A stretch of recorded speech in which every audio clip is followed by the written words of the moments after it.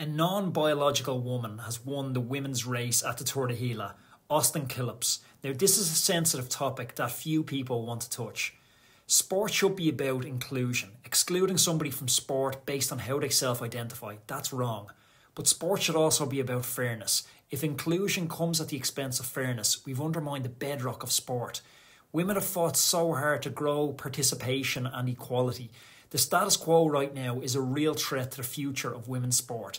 The winner of this race, Austin, doesn't deserve to be caught in the middle of this storm. The UCI and the race organisers have put Austin in a horrible position through their inactivity and through their silence. This deserves the attention of the UCI now, so trans athletes and women can both participate and compete in a fair and equal sport.